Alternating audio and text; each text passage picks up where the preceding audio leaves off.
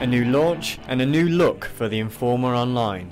Visit us this week for the best in student news from the University of Cumbria.